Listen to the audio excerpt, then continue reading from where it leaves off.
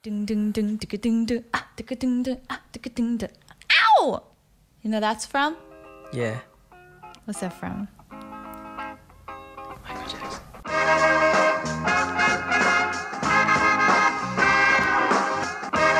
Hi everybody and welcome back to the Halfie Project Podcast. My name is Becky. Sitting next to me is Mr. Cedric Sky City Stout. What is going on, everybody? I was wondering, like, wait a second, that's not his middle name. It's like a Sky City would be Cedric a cool middle name. Sky City Stout. Yeah. And we're here on the Halfie Project Podcast. And we're so glad that you're joining us today because we're going to talk about some pretty cool stuff. As you probably already know, here on the podcast, we talk about mixed race, mixed culture, and all of the topics that come with that. So as you can imagine, it's a pretty wide scope, but that's good. It leaves us on our toes, figuring out new things every day. For sure. This is the greatest podcast out there. Oh, you heard it from him. It is. He said it, so that's the truth. Yeah. Okay, well, before I get started, please tell me the best thing that happened to you today. The best thing that happened to me today. Yeah, because I saw you all day, so. Yeah. Today was rather uneventful. Two things. One, I got a really good workout in. Oh, wait, what did you do? I did my chest and triceps. Oh, So okay. Friday is chest day. That's why your chest is so big today. Yeah, it's like I got the pump in It's there. swole. Yeah. And what else? Had some samgyeopsal for dinner. Yeah, we had samgyeopsal. We ate Yeah. it together. Yeah, so there's this new place like right in front of my apartment that just opened up, and like it's so cheap. I need to go there, but it was tasty. Yeah, for those of you guys that don't know what that is, it's basically like barbecue pork belly. Oh, yeah, samgyeopsal. Yeah, Some people it's won't one of know my favorite samgyeopsal foods. is, huh? Yeah, you like samgyeopsal. If you eat all the pork bellies, it goes on your own belly. Yeah, what I'm starting to happens. feel that right now. Yeah. For those of you who are watching this podcast on the video, I'm wearing a sparkling, for those of you who are not watching it, I'm wearing a sparkling tube top today. I'm not going anywhere, and most of you guys aren't going to see it. It looks nice. But thanks. I was just thinking, if you're going to, dress up nicely, who are you really dressing up for? Is it for yourself? Is it for your boyfriend? Is it for the rest of the world? Who is it for? And I came to the conclusion it's for my podcast listeners. Not even for the boyfriend. Yeah. So this is for you guys. And it's a little itchy. I'm not going to lie. I don't often wear spangles like this. Yeah, it doesn't look too comfortable, to be honest. It's kind of like fish scales, actually. But it looks great. You let me know in the comments if it's great, if it looks nice. Okay, well, stop fishing around you, Mr. Cedric. I like that. You're being so distracting right now. What? I didn't do anything. I'm ready to get into the topic. Yeah, you did your research. I saw you researching it. I'm pretty excited. Yeah, me too. You excited? I'm excited. I'm excited. So last week, if you tuned in, you knew that we had done an episode on the history and the etymology of the word hapa, right? If you don't know what that is or you didn't listen to it, make sure that you do. You can tune into it anywhere you get your podcasts. And today we're kind of continuing on this trend of more of a deep dive into these words that are commonly used to describe people of mixed race. And the word today that we decided to talk about is Hafu. Hafu. Yes, Yeah. Hafu. It's a very cute word. It is. Hafu. Hafu. Hafu. Yeah, I found it very, very cute. I actually never heard the word Hafu prior to a few years back. I think a few years ago was the first time I ever heard the word Hafu. How'd you hear it? I think I came across it on YouTube, actually. Right. Yeah, I think I was looking up things about mixed race, and there was something called Hafu to Hafu. It's another YouTube channel that I'm aware of. And I was like, what is that? Because I could see the person was very visibly mixed. And then I figured out, oh, this person is mixed Japanese. Oh, I gave it away, Hafu. If you didn't know what it was already. So Hafu basically is describing a person of mixed Japanese heritage. One of your parents is ethnically Japanese. Right. That is what the term pretty much, I mean, is commonly used for today. Yeah. There's a lot of videos on it. I've stumbled across a bunch of those videos over the past, I want to say 3 years, since I've been on YouTube talking about my story being Black and Korean. Yeah. So naturally, I think the algorithm wants to push like half Japanese as well to my recommended feed. So from time to time, I will watch those videos and compare like my experience being Black Korean in Korea versus the experience of, the Hafus in Japan growing up mixed race. Yeah, I found it to be eerily similar in some ways, discussing the experiences of Hafus in Japan versus Hunyol in Korea, Right. and seeing like, whoa, there's a whole lot more similarities than you might initially think, as seeing as Japan and Korea are such different countries. Right. But we faced kind of some similar obstacles, no, more like difficulties, biases. I'm not sure how to describe that. Yeah. It seems Experiences. it seems like a lot of the growing up in Japan experiences mirrors those that grew up in Korea in many ways when it comes to how society treats them, looks at them, how their peers treats them and looks at them. Sure. Yeah. And obviously, as we ourselves are not Japanese Hafu, we cannot give, we can't give our own experience on that. But just by reading all of the articles and all the blogs, I was really surprised. Like, I could really relate to that. And I think that's pretty common with people who have mixed race experiences. You're going to find this threads of similarity. But I found it uniquely kind of reminding me of Korea. But before we get into more of the modern age of Hafu, why don't we break down the history? Ooh. Let's go back. Let's do it. Did you like that vocal fry? Let's go back in time. Yeah. We need oh man, I remember we used to have like a little going back in time sound effect. Oh, really? On the podcast? Greg, do you think you could throw that in? Here we go. Let's go back in time in history. And wow, we're in ancient Japan right now. What year are we in? Oh my God. Way back when. This is going off the rails. It's just for those of you guys that might be curious why we're a little loopy, it's quite late. Oh, today. This isn't loopy. This is normal. Oh, this is normal. Yeah. Just trying to give an excuse. This is normal. Okay, so let's talk about, I think before we get into Hafu, we kind of need to talk about Japan and like the ethnic history of Japan. Did you look into that by any chance? Not too much. So I think you're going to have to lead this and kind of enlighten us. Sure. I thought it would be very significant to explaining the rise and impact and I guess the sentiment behind the word Hafu. Yeah. If we understand more of the history of and the mindset in Japan about their race and ethnicity as Japanese. Okay, we're Japanese. So basically, depending on where you find your research, it's a bit muddled up, to be honest, because Japan is touted as a very homogenous society, which it certainly is. If you go back a certain number of years, I think pretty recently they had done some kind of world ethnic consensus data.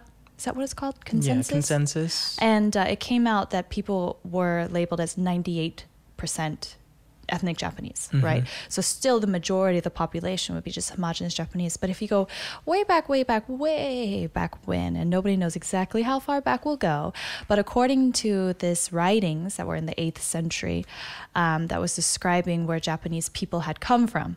And the story is that the sun god or goddess, I found it in 2 different articles, god and goddess. The sun god, I think the people were basically descendants from the sun god and her or his, if it's god or goddess, offspring with an earthly person, okay, mortal. And so the Japanese were like, oh, offsprings from this. Obviously, you can see it's just a parable, I don't think people today believe that. But it kind of granted a sense of like special. We're special and unique, the Japanese people, right? Sure. As you know, remember there's the dynasty. I wish I could remember exactly my words. I'm so sorry. Yamato. The word is Yamato. Yamato people. And then there was the Yamato dynasty, which was established in the 6th century. It was the first and only dynasty that was established in Japan and carried down through history all the way up to World War II, the end of World War II. The emperor and the royal family was considered as gods, immortals, right? So as you can see, that parable of the Yamato, the ethnic Japanese people, being descendants of immortals, Right. was carried down, and the emperor was also immortal, right? And that, this line of thinking changed after World War II. But up until then, this was a mindset. Really? Yeah, so there's this like, we are so special people, right? Right. Of course, every nation wants to think that. But I found it particularly unique in Japan that they had that. Right. I mean, don't we have sort of, I don't know what you call it, folk tales or just like those stories of like how Korea came to be or the people? Sure. Yeah. We seem to, you can find this in a lot of cultures and histories, some kind of story form explaining how we came to be. Yeah. We always want to know, like, where did I come from, right? And I guess this is one of the stories that was used in Japan to explain where the Yamato people came from. Now, why does it get all muddied up? Because in fact, there were minority groups that were living on the peripherals of Japan, and up until, I want to say it was up until what year? Like 1930s, almost up to this point, the Ainu people, which were an ethnic group, not quote unquote ethnic Japanese, were very marginalized. And so during the years of like 1868 to 1926, they were trying to assimilate the minority groups with the Yamato people. So it's very interesting to see, and sometimes this assimilation was forced assimilation as well. But then eventually became indistinguishable and now just became what we know as this homogenous group, Japanese. Okay, so that was like the really super brief history of Japan's ethnic history. And even that is still contested depending on who you're asking. Sure. Yes, do your own research, but this is what I found overall. I don't think you looked into this one, right? No, but I mean, I've always had in my mind, and I don't know where I got this info from, but, of course, Japanese and, for example, Japanese, Korean, Chinese, those are like the big three back, growing up. That's what people knew. Like you can distinctly, for the most part, tell, the difference between the three groups physically. But from what I understand, I think a lot of Japanese do have a lot of mixing of Chinese and Korean in their ancestry. That's right. If you're going to look at the big three, let's say China, Japan, and Korea. And not to say that the other Asian countries are... You're all small. No, what I'm saying is like back in the day, I just have to clarify. Because back in the day where I grew up, that's what people do. They just knew the Chinese, Japanese. And also depending on where you go, sometimes even Korea, people are like, what? Aren't you Chinese? Yeah. Right? Of course. Like, because of all of this, imperialistic behavior from Japan or nations attacking nations back and forth, of course, there's a lot of mixing. And so here in Korea as well, like we recently did our DNA tests, right? And I don't know exactly how accurate it is, but it did show we both had a small percentage of ethnic Japanese blood. Yeah. That was very interesting. I think mine was like 12% or something like that. I think I was higher than yours. It really shocked me. I never expected that. Yeah. I'm still shocked now. Okay, going back to Japan though. So this was something I wanted to bring up. In about the late 19th century to the 20th century, Japanese scientists start to investigate eugenics. You know eugenics, right? Eugenics is like there's the perfect race, and if you have to weed out the bad blood or whatever because you want to maintain the purity of the blood. So they started becoming very attached to this mindset, and eugenics was really at the heart of a lot of politics, some public health movements, social movements, and so it was very hotly debated, but the practice was generally widely adopted. And actually, up until 1996, there was a law that decreed compulsory sterilization of the disabled people in Japan. That law was abolished in 1996. Really? That's how long this concept of eugenics was around in Japan. It took that long to get rid of that idea. So anybody who was not, quote unquote, pure Yamato people, Japanese, were not worth having children to carry on this bloodline. To pass on their gene pool. That's basically. right. Yeah. So as you can see, this comes head to head with the idea of having mixed children in Japan. So mixed children, I was looking back like Hafu. How far does Hafu go back? And I found a very interesting guy. Maybe you heard about him. His name was William. I think he's a Dutch sailor. He was an English sailor in the 1600s. Did you read about him? Mm-mm. Okay, I thought this was so funny. In the 1600s, there was a sailor from England named William Adams. He settled in Japan. He became a samurai, which is extremely rare for a foreigner to become samurai. Mm-hmm. And then they had Hafu kids, and their kids' names were Joseph and Susanna. Very not Japanese. In Japan. Like, I'm trying to imagine being named Joseph or Right. Susanna in Japan in the 1600s. So unique, right? But that was the farthest back I could find, like documented. Oh, so Hafu in Japan. hundreds of years. Yeah, so of course it wasn't common, Yeah. but people have always been around, mixed Japanese. And I guess it just came more to the forefront of the public when more and more Hafu kids were being born. Right. And do you know about when that was?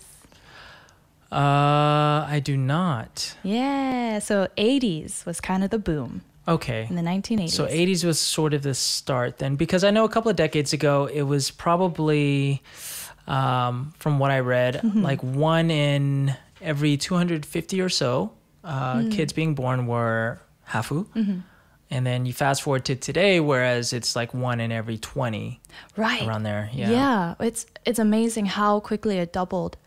I had pulled up some information that was saying in the 70s there was it was like point something percentage of the population was being born as Hafu. Right. And then the 80s it doubled, and it was about in 2006 when that number of international marriages peaked. They had pulled up like the census, like 45,000 families, international families. And the number has steadily declined a little bit, but it does say that in 2017, about 3% of the population made up by international families. Okay. So you can see that there's still a significant minority in Japan, but they are noted and they're present. Right. Right. I mean, that's still a pretty large number in terms of like modern day Hafus, you know, being just integrated into society, because these are literally Japanese people, whether they're half or not, they're still Japanese. And so they're going to school, they're doing things in Japan, speaking the language. And at this point, it can't really be ignored or like treated as, oh, this is very uncommon. I mean, it's still a minority, heavy minority, but the trend is obviously pointing elsewhere.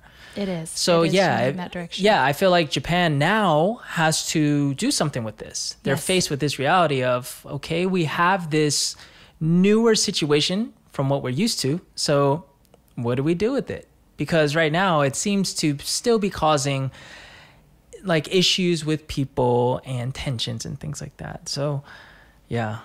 So yes, it is true that though the minority, they are still the minority group. It is a growing number. And with the world becoming more globalized as it is, I mean, it's going to be inevitable. And it doesn't mean change is always nice. Sometimes change is very painful and sometimes change is very messy. But I find that if you embrace change, it makes the process a whole lot easier for Right. everyone.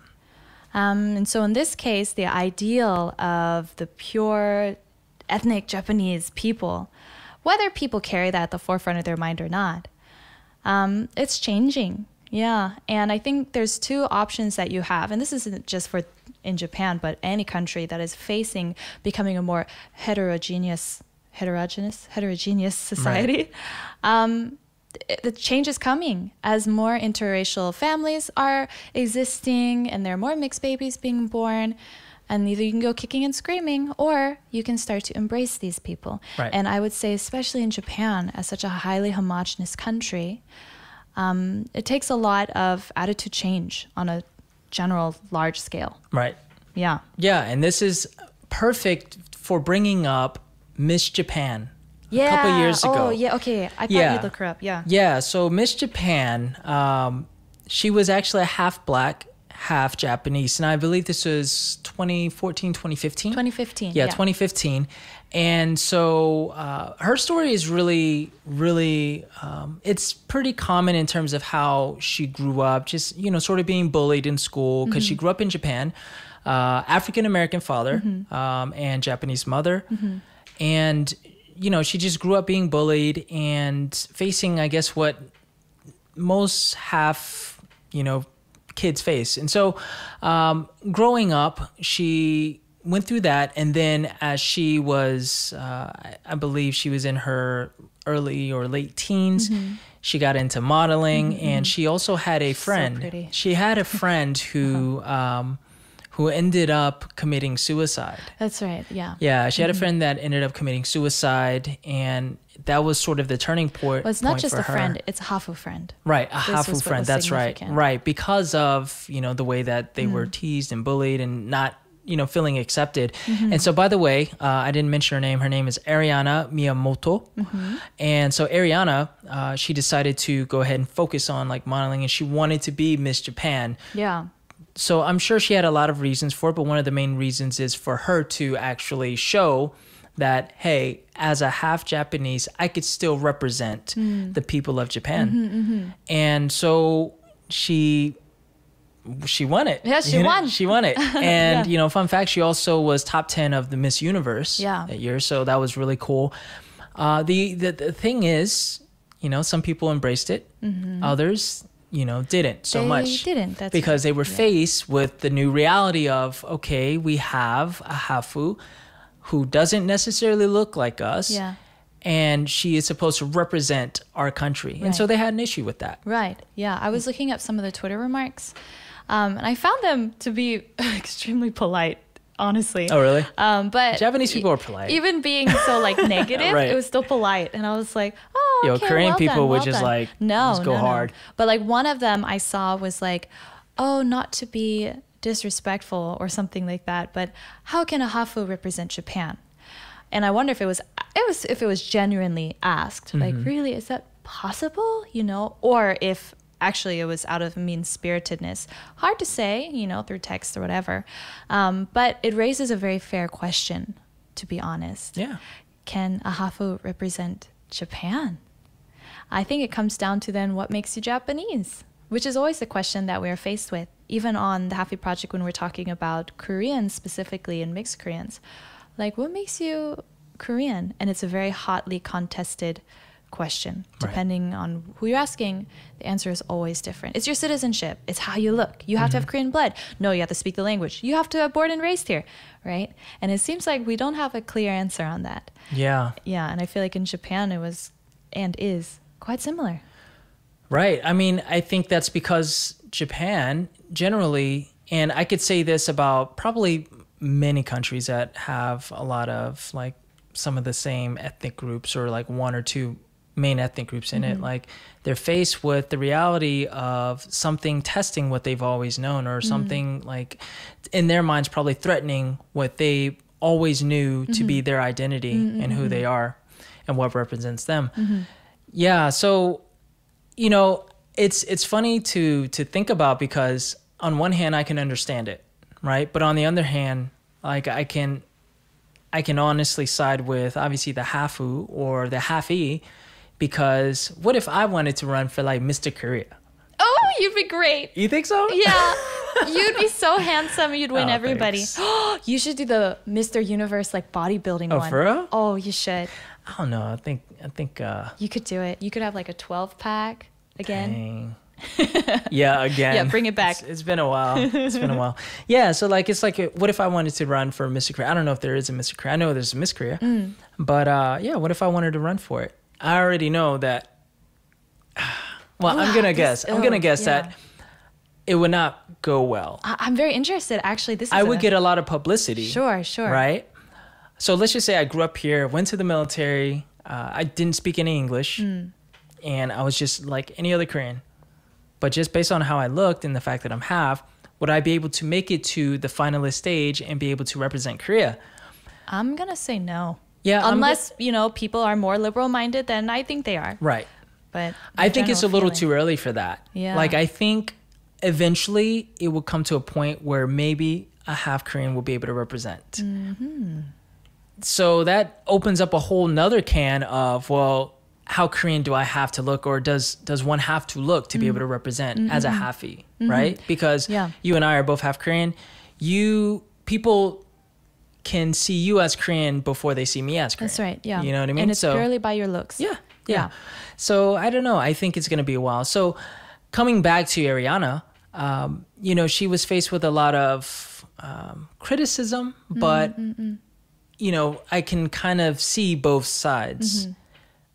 Ultimately, I would say that she should be able to represent Japan, in my opinion, coming from a non-Japanese, coming from someone outside of the culture. So I respect the culture, and I respectfully just give my opinion from an outside perspective. I think she should be able to. She grew up in Japan. She speaks Japanese. Why not? Yeah. You know, because if she isn't, then that is, by definition, discrimination. You know what I mean? So. And the government, actually, the Japanese government counts her as Japanese. I found that the census, and that's a word, not consensus. Census. It's just census. Oh, yeah. Yeah, the census, they actually don't check your ethnicity. So like in the US, for example, you would mention like, oh, I'm Caucasian and Caribbean or whatever. I don't know how it's broken down exactly. But in Japan, it's not.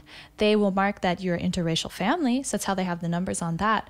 But out of those interracial families, they don't actually have the set number on who is Hafu and what makes you are. So why did I bring that up? I thought it was an interesting point. Yeah. Oh, sorry. My mind just traveled a different direction.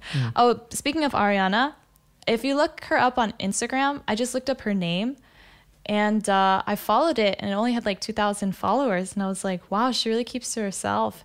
And then I found out it was fake. But I'd already followed it, and I was like, "Oh, it's embarrassing." Oh my gosh! So I unfollowed it, and I found she her. Probably has a lot of. She has way more than 2,000. But whoever made that fake account made it look really real. It's probably like a fan. Yeah, but they didn't say it was a fan. But anyway, that's besides the point. Here's something I wanted to point out concerning: would you ever be able to represent Korea? Like if you were Mr. Korea, you know, in Korea, and also turns out in Japan, as I was reading these articles. There is a pecking order. There's an order of what is considered attractive and then not, right? And as same in Korea, in Japan, it's like Caucasian and Japanese. They are taking over on the media, on the TV, the comedies, whatever. You can see so many of these like doll-faced, pale-skinned, Hafu Japanese Caucasian girls. Right. So popular. So there's another girl. Her name is Naomi Osaka, and she's Haitian Japanese. Her mom's Haitian, her dad is Japanese. And she's a tennis player. And she was actually born in Osaka, but at the age of 3, I think, she moved to the US to train to play tennis. For real? The age of 3, yeah. Her dad was pretty dedicated.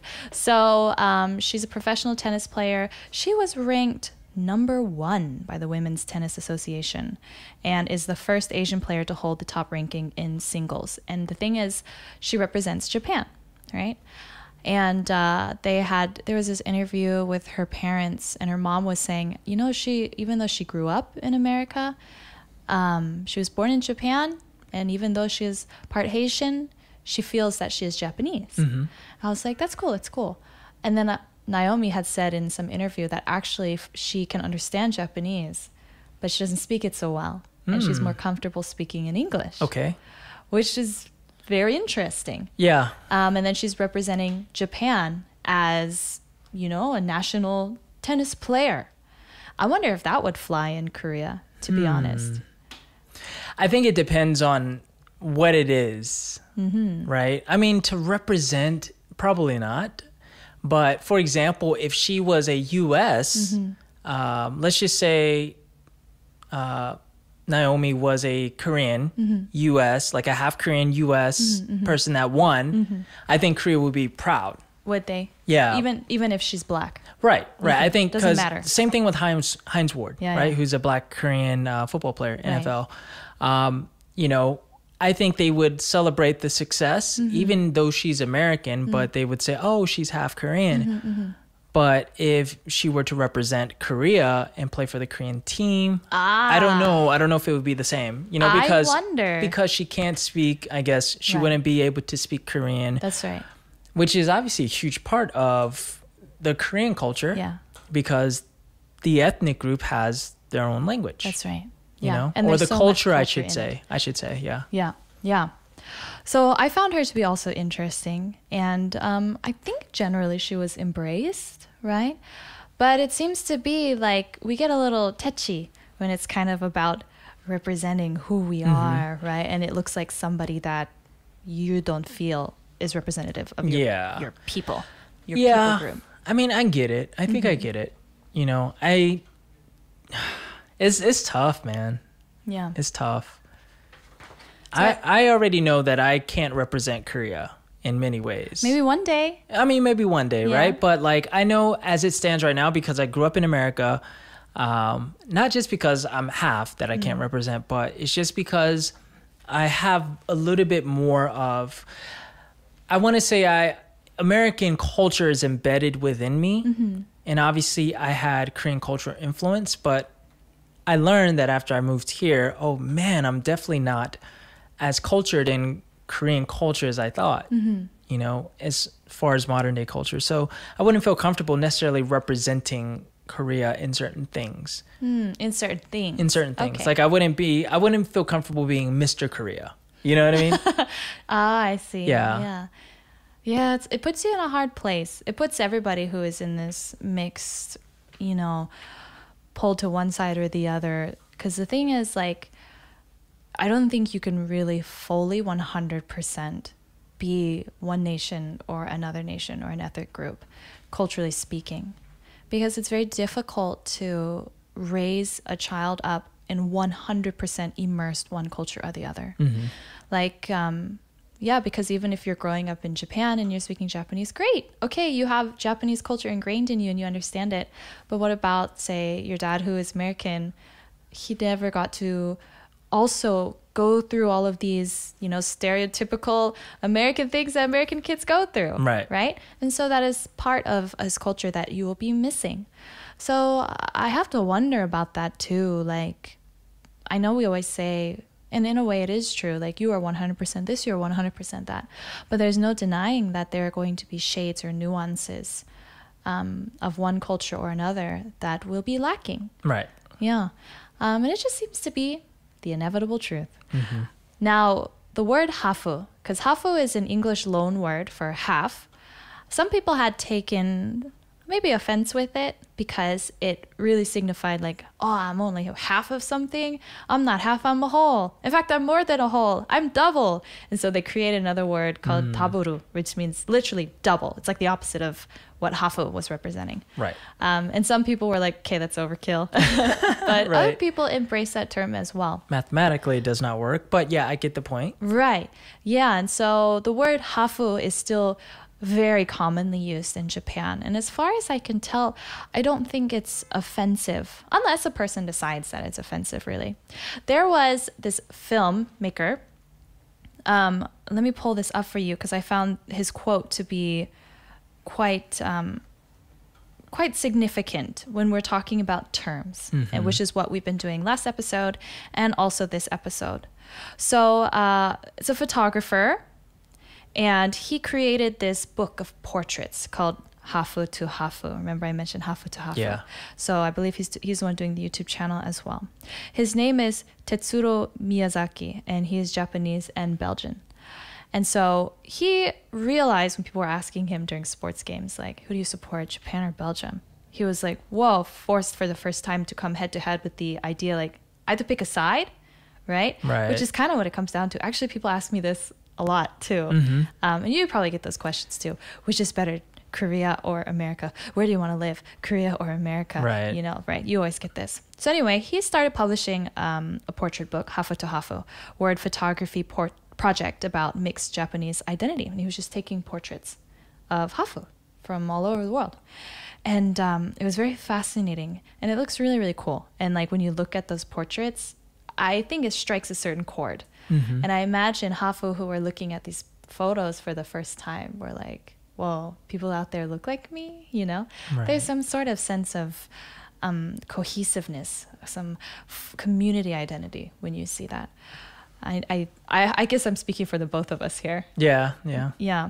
But anyway, what I wanted to point out was the way he described using the word hafu. Because some people are like, wait, why would you use that? Because you're not half of something, right? Which I totally understand. we also hear that complaint to us as well. And so, yeah, you could dismiss it. You could just be like, okay, you're right, whatever, we don't care. But what he said was, what he was talking about Hafu, the choice of the book title itself, Hafu to Hafu, is a statement because the label Hafu has different connotations depending on whom you ask. So then that's why some people were starting to use daboru, right? You should be double. And he was personally saying he doesn't have strong feelings about the word because the reason why some people don't like the word hafu is often because they associate this with negative experiences from the past. But it's not like using double is going to make you fit in more. The problem is not the word, but rather the attitude behind the word. And I thought that was a very powerful statement. I guess that put it into better words than what I was trying to say last episode. If you remember. Sure. I mean, that kind of reminds me, like the fact that there is, and it's all perspective at the end of the day, but the fact that there is a word to describe halfies, or the fact that halfies or hafus are described in that way, by nature, inherently in the word, points out that they're different, right? And also the word meaning double, same thing. Yeah. It's like, it's just constantly reinforcing your different. It could be like in a good way or in a negative way, but it's just a subconscious reminder, at least to the individual who is Hafu, that I'm different. Right. You know, and take it as you want to take it, because some people can take that as a really good thing. You know, oh, I've got two cultures, I can like float back and forth, or I can represent both. And then others are like, well, or you could look at it as a glass half empty. Yeah. Yes. Yeah. Yeah. So, it's just, I mean, there's no escaping the reminder, I think. Yeah. And that's why I'm saying, like, it's time to embrace that. It's time to embrace the change. Yes. I mean, that's going to have to become the new norm, I think.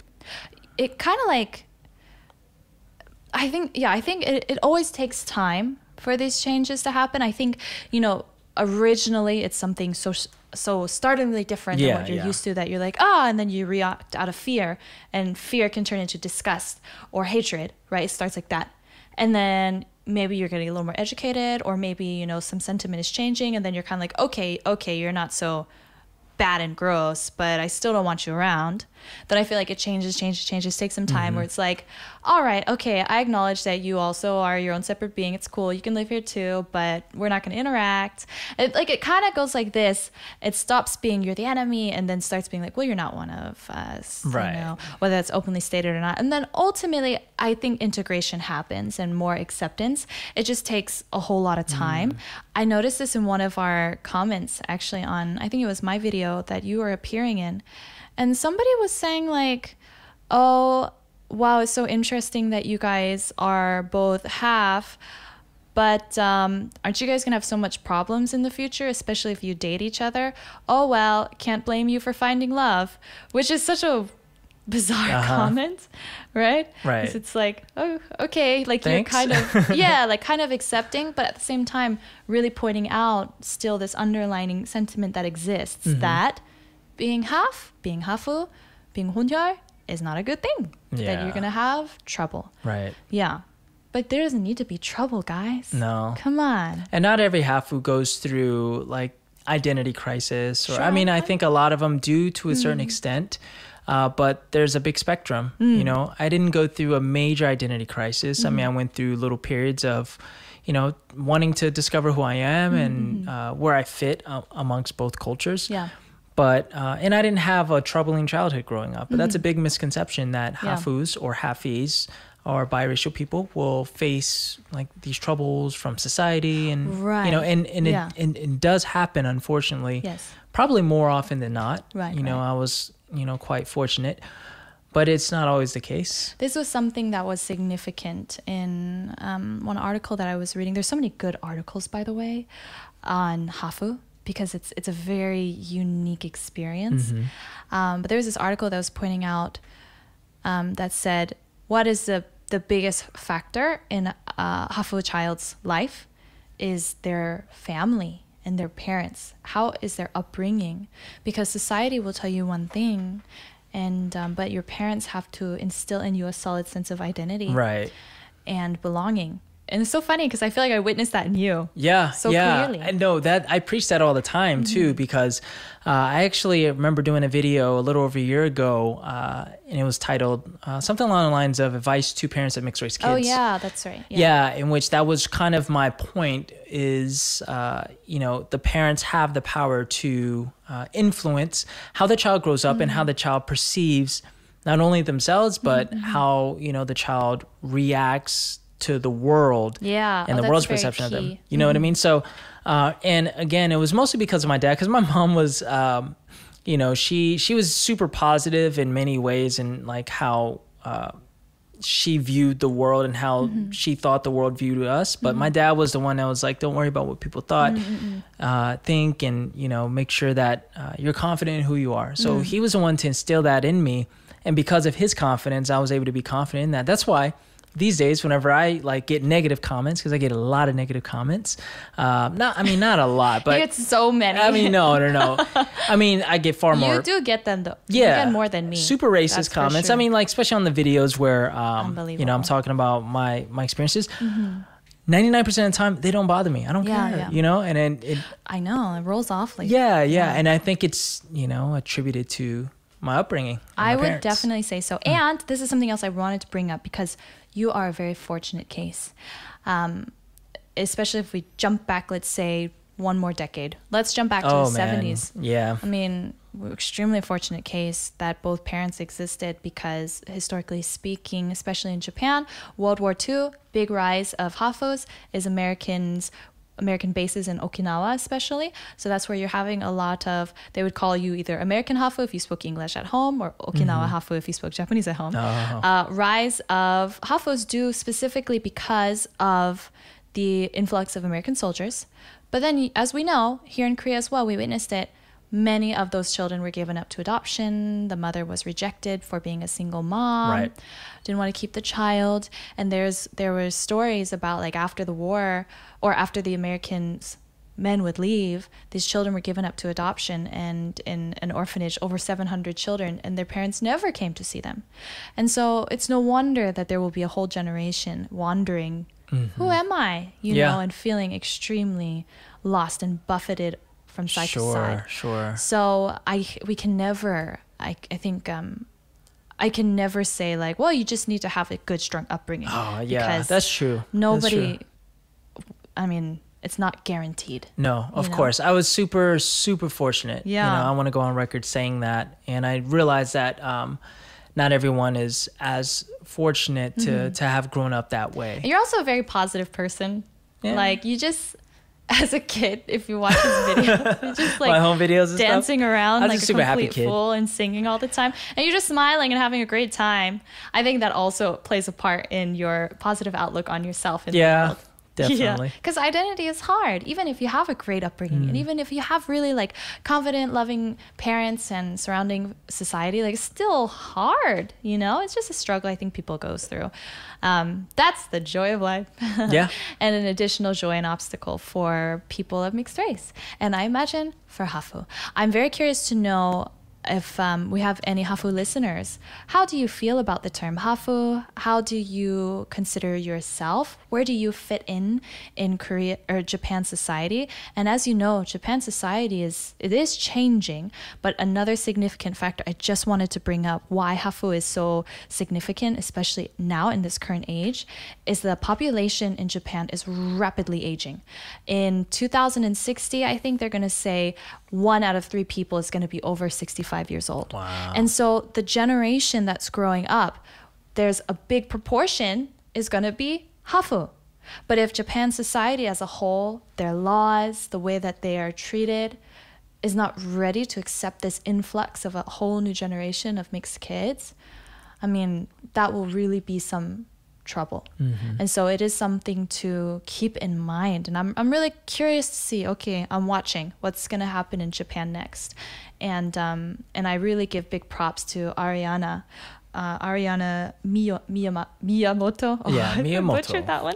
Ariana Miyamoto for really standing strong. Definitely. And definitely presenting Hafu so well. And she even had said, like, I don't find the term negative. And in fact, instead of shying away from it, I want to present myself as Hafu and represent Hafu people are Japanese Right. as well. So I really give big props to her. And if you follow her on Instagram, make sure you find another one. If you're curious more about Hafu, there's a great documentary out there that's just by the same name, Hafu. And it came out in 2013. It was started in 2009, I think. So a couple of years documentary by Megumi Nishikura. And she's Japanese and Irish American. And they were basically interviewing Hafus in Japan and discussing this ongoing issue and watching the trend and seeing, okay, what's going to happen and all of that, and bringing it to the forefront. This issue of a new era of Japanese, I guess, Right. of Japanese people, Hafu. So if you want to learn more, I think that's a great place to start. Very interesting. And of course, there's a whole lot of great articles out there.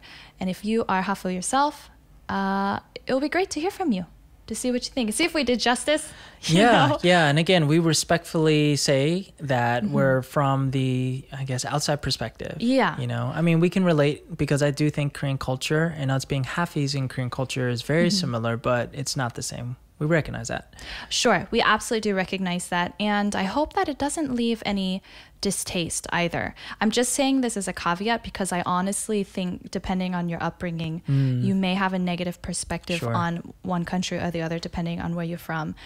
Specifically, we know that Japan and Korea politically are not on good terms, and historically speaking have had so many clashes and all of this crazy stuff. It was something I kind of wanted to bring up because there is a lot of anti-Korean sentiment in Japan, specifically from this one group. It has a very long name, but you can look it up because they held anti-Korean rallies, and this is even focused to Korean Japanese because there are mixed Korean Japanese living in Japan. Can fly under the radar, but if you imagine having this kind of anti-sentiment happening in Right. such a public way, it can't be easy. No. So I actually hope one day to visit Japan, the Halfie Project team, to go and meet Korean Hafu and see what their experience has been like as well, given this cultural and historical clashing of the two nations. That would be very insightful. Yeah, so researching this has been really insightful for me and taught me to check some of my prejudices for sure. So if you fall under the category Japanese Hafu, Korean Hafu, write in. We want to hear from you. Okay, is there anything else that you wanted to mention? No, that's it, actually. Oh, good. Because I think I'll just open up another can and just keep going. So Oh, really? We have very limited time. Yeah, we're running out I'm a okay. bit. I'm okay. We might have to do another We might have to do follow up another in round. the future. Yeah. Yeah, depending on how the comments come in and or listener mail that we get, we are open to doing a little bit more research for you guys. So let's get the dialogue running. That being said, it's time for listener mail. Yay. All right. So as you guys already know, we get a lot of listener mail. And I can't read everything, but we got a great message here from a young lady named Tanisha.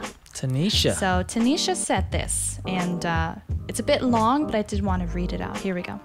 Hi there. My ethnicity is actually Caucasian mixed and First Nations Canadian, Cree. My mother is white, my dad is First Nations, or American Indian.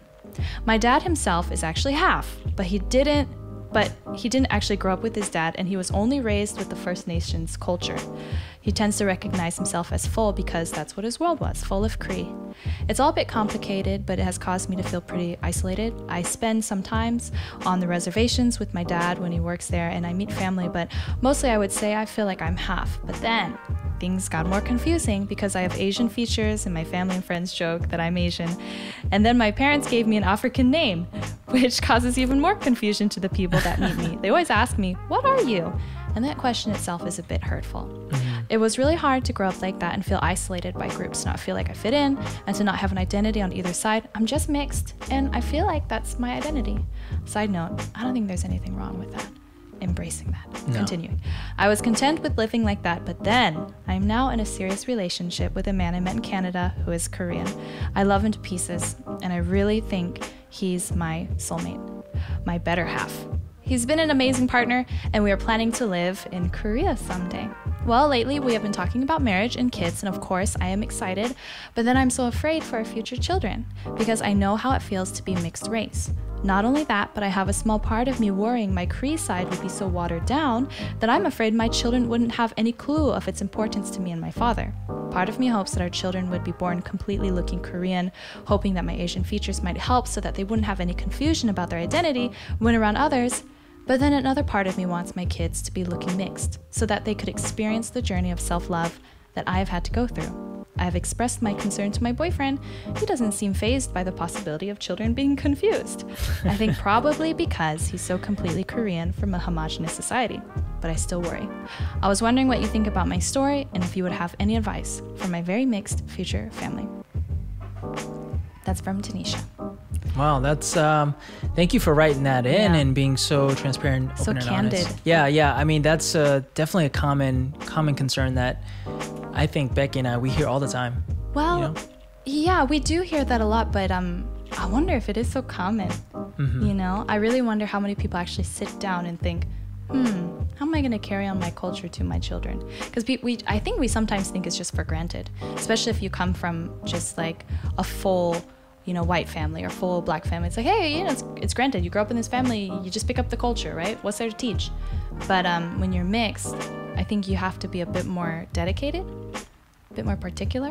Yeah. I mean, I find that a lot of the younger couples these days do concern themselves a little bit more with that, and I think a lot of it is because the exposure, like there's so much more information and access to information and videos and hearing other people's experiences, and it can sort of add to the fear of the potential of how their kids in the future will grow up in this sort of world that just doesn't really embrace everyone just yet. It's very discriminatory. So going back to what we were talking about before, you could take this as advice or just maybe as encouragement, but my dad did a really good job in just instilling confidence in me, and just he didn't make it a huge thing to like teach me his culture. It was something that just came out, and it was something that he would in subtle ways just teach me. And so I think if you're, even intentional in teaching your kids that culture, I think that is something that they're going to appreciate. And one last thing I'll say is, God forbid if they do go through hardships in the future, as long as you're there as that backbone and support, that might ultimately be good for them down the road. Oh yeah. You know what I mean? Point. When they learn how to deal with those conflicts and overcome that. You learn a lot of compassion.